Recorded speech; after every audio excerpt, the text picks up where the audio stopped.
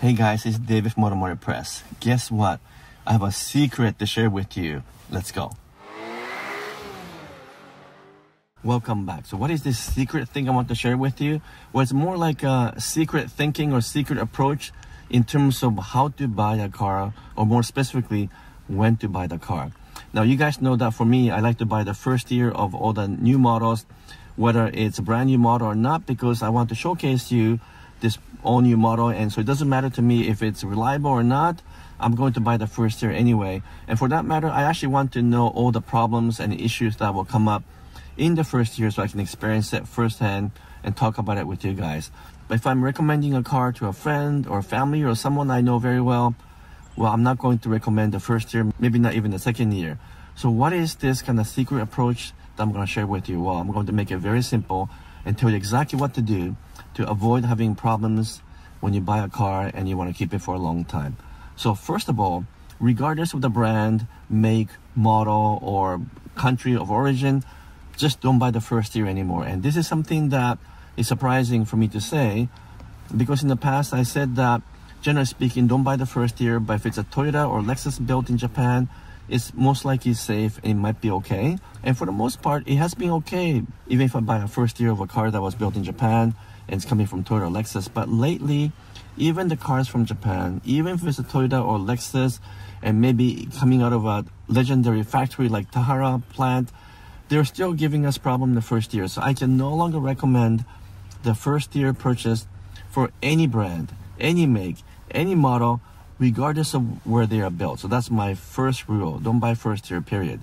I might actually even say don't buy the second year, because a lot of brands and a lot of models are causing some issues on the second year as well. I would say third year is the safest if it's an all new model. So let me clarify a few things. If it's an all new model from an established brand, so not a brand new automaker, then don't buy the first year. I wouldn't buy the second year either, but I think it's very safe to buy the third year. So I recommend the third year. However, if that model is all new and it's also coming from brand new factory, like let's say they just built a brand new factory in the US somewhere and it's a whole new workforce, I'm not even sure if I would recommend the third year. I might wait for the fourth year. Now, based on history, most automakers will refresh or facelift their car on the fourth year, sometime on the fifth year, depending on the model. Usually trucks and SUVs are later, so they'll do fifth year refresh, but cars that are competing in the high volume segments, such as a crossover, may refresh on the fourth year because they want to keep it competitive. So normally I would say buy the facelifted year, so because that's when they fix everything up. That's when they are able to re-engineer things that they couldn't re-engineer before. And so everything from transmission calibration to updates to the powertrain, putting new safety features, changing the infotainment system, all that stuff happens in the facelift year. And usually that facelift year is the best year to buy because they fixed everything. However, there's a big catch, and that is lately the facelift is no longer facelift. It's almost like a new model, because they might replace the powertrain with a different engine. They might replace the entire software with a whole new software, which we have been seeing quite a bit lately, and or other changes as well. So now the facelift is more like almost new model, and they're calling it facelift just because the body and everything hasn't changed. And in that case, I wouldn't buy the first year of facelift, because especially with the software changes and some hardware changes, they tend to have a lot of bugs. So for example, I noticed recently driving some of the newer models that have just gone through a facelift, have gone through a lot of problems on the first year of facelift. So on the fourth year, or potentially fifth year, if they have a facelift, I would actually avoid that year as well and buy the second year of the facelift. So the year after the facelift, that's probably the best year to buy. So let's go through this one more time. Don't buy the first year. I wouldn't buy the second year either. Third year is a good year to buy, so that's definitely a recommended year. The fourth year, if it's a facelifted year, don't buy it. If it's not the facelifted year, go ahead and buy it. Unless you're not happy with the technology and you want to wait for the facelift to improve the technology or improve some of the features, then yeah, you might want to wait a year or two for the facelift to happen. Otherwise, non-facelifted fourth year is safe to buy. If the fourth or maybe the fifth year is the facelifted year and they made substantial changes all around, including updates to software, to the infotainment system and technology, I wouldn't buy the first year of the facelift, which is usually fourth or fifth year. I hope you're still following me with this. And I will wait for the second year, which is either fifth or sixth year. And this is where it gets confusing, because most manufacturers in the past will replace the model on the seventh year. So usually first year is their own year, new model.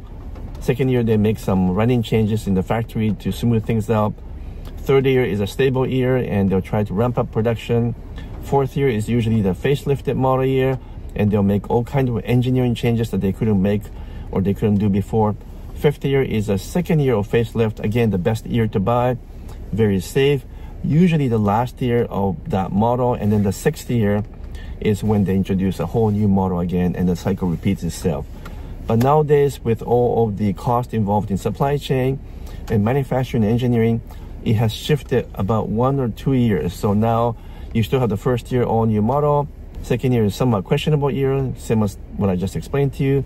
Third year is the safest year. But now the fourth year is not the facelifted model and they don't make any changes, maybe color or fabrics in the seats. And then the fifth year is when they do facelift lately with new models, especially trucks and SUVs. And then therefore, I wouldn't buy the fifth year, but I would buy the sixth year, which is the second year of the facelift. And then they would actually not change the car for seventh year. And then on the eighth year, they will bring a new model. So that's the two patterns. It could be a 6-year cycle or 8-year cycle, or in some cases like Toyota trucks, they haven't changed it for 13, 14, or 15 years. So that's also possible as well. And therefore, it's not predictable anymore exactly when the model will change, when the new model will appear. But what you can do to protect yourself is simply not to buy the first 2 years of an all new model. Don't buy the first year of the facelift, buy on the second year. If you just keep that in mind, then it's pretty safe. All the other years are safe, and I might actually say the very last year, just before the all new model shows up, it's usually the best year to buy in terms of long-term reliability. And also usually on the last year of production, they will throw in all the features that were optional before, and it's usually the best value as well. So if you really want to buy a safe, reliable, proven car with no trouble whatsoever before a brand new model shows up, actually buy the last year. And these days, last year also means the last year of a naturally aspirated engine, because most manufacturers are introducing turbocharged engines or hybrid engine for the new model, and it might just be the last chance to buy naturally aspirated or kind of old-fashioned design. So for example, I'm driving a Nissan Frontier right now, which has gone through some very major facelift for 2025. But other than some of these updates, it has remained exactly the same for many years now. So this facelift year is a safe year to buy. So it's not like the facelift has involved change of the powertrain or the whole infotainment system. It's not like that. They upgraded the screen size, they added more new features and so forth, but otherwise it's more or less the same. So therefore, this facelifted year for this Nissan Frontier is a very safe year to buy. In fact, this Frontier has been around for many years now, so generally speaking, it's trouble-free because it has been out for a long time. And so most people get confused about brands. They'll say it's because this Toyota is reliable, if it's Nissan, maybe it's not reliable. But actually, the strongest factor is to do with how long the car has been out. So even if you buy a car from a somewhat questionable brand, if they have been producing that same car for many years, it's actually usually pretty stable and usually quite defect-free. On the other hand, if you buy a brand new model from a reputable brands like a Toyota or Lexus, but it's all new model and it's basically new from bumper to bumper, then you're going to get some problems with some potential for recalls. So it is less about the brand these days, and it is a lot more about the duration in which the car has been out. So the longer it has been out and around, the safer it is to buy in terms of reliability. Of course, you buy new cars for many other reasons, not just long-term reliability. Sometimes you just have to change cars because your car broke down or your needs have changed and you want to buy a bigger car, or you suddenly need a truck. And if the timing is such that you have to buy it, then sometimes you have to take a chance, and you don't really have much of a choice. But you can always protect yourself by buying extended warranty or maybe leasing a car instead of buying it. And those are things you can do to prevent you from getting stuck with cars that can cause problems in the future. And of course, how much you drive per year also has a huge impact. So, even if you buy a car that's supposed to be safe, like it's a second year of facelift, but you drive a huge amount of mileage every year, then when you hit maybe 100,000 kilometers, you might begin to have some issues with worn out parts. But those factors will also contribute to whether you're having any kind of problems with the car or not. So I hope you enjoyed my video. This is kind of like my secret approach to buying a car that's safe to own and will stay reliable. I know it's not really secret anymore because I've been talking about it, but it's something that I want to share with you, and I hope you can apply it. And I'm pretty sure that if you apply that carefully, you will always end up with a car that's going to be reliable and stay trouble-free for many years to come. If you enjoyed this video, please give me a thumbs up, make some comments, because I would love to hear from you. And if you haven't done so yet, would you kindly subscribe as well. Until next video, I'm signing off for now. Thank you so much.